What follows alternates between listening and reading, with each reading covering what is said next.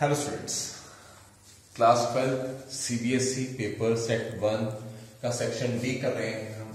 Question number 25 तक हो चुका है, अब हम कर रहे हैं question number 26।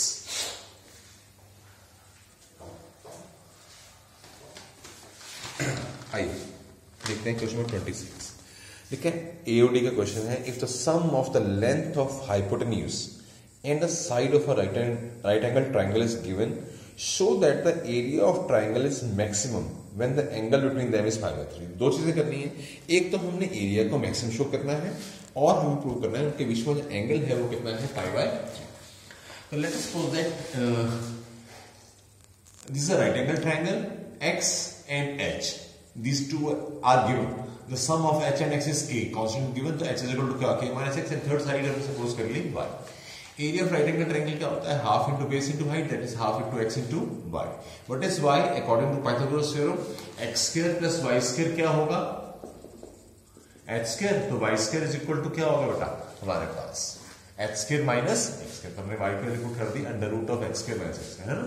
Y is equal to क्या हो जाएगा H square minus x.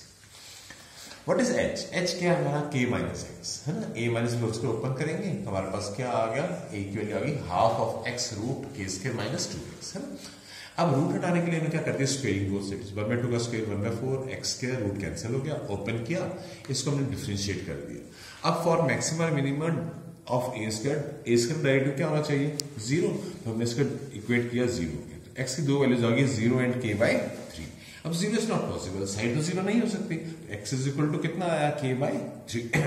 Again differentiating with respect to x, हमने डिफरेंशिएट किया 2k स्क्वायर माइनस 12kx, इसमें x के लिए हमने सब्स्टिट्यूट की k/3, 2k square minus 4k square क्या होता है माइनस 2k स्क्वायर, मतलब वो क्या है नेगेटिव है, hence a square is maximum eight x is equal to k/3। First part हो गया। अब सेकंड पार्ट, h है क्या हमारा k माइनस एक्स, तो हमने x वैल्यू पुट करी k/3, तो कितना आया 2k/3।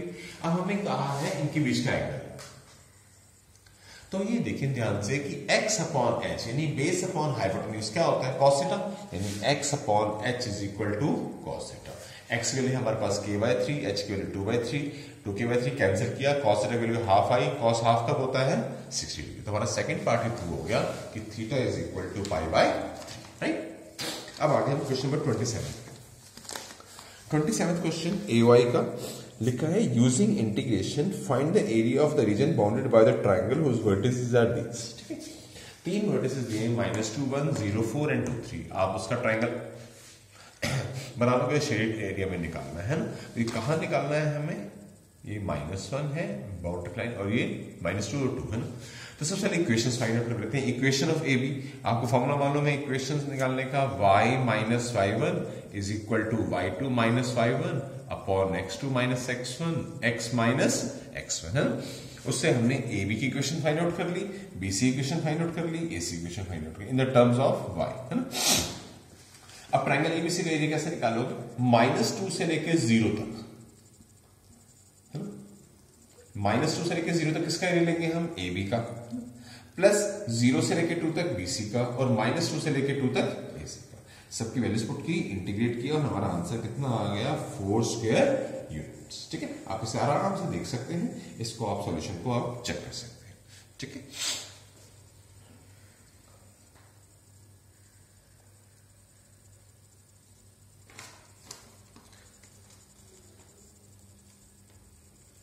अब इसी का और वाला पार्ट देख लेते हैं।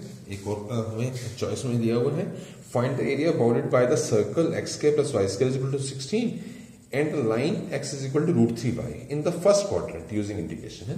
तो दो हमें इक्वेशंस दी, एक x square plus y square to 16 मतलब 4 का स्क्वायर, तो दैट मींस किसकी इक्वेशन है, सर्कल की, जिसका सेंटर क्या है 0, 0 एंड रेडियस कितनी है बेटा 4, है ना। तो सर्कल बनाया जिसकी रेडियस 4 है, सेंटर कितना है 0, 0।